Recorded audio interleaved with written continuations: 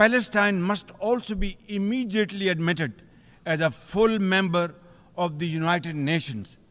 Mr. President, in a span of a few days, Israel's unrelenting bombing of Lebanon has killed over 500 people, including women and even small children.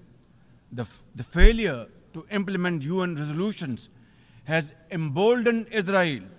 It threatened to drag the entire Middle East into a war whose consequences could be very grave and beyond imagination.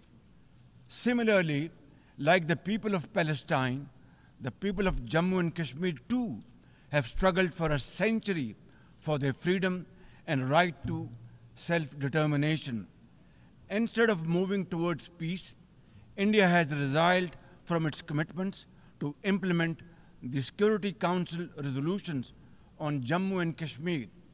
These resolutions mandate a plebiscite to enable the people of Jammu and Kashmir to exercise their fundamental right to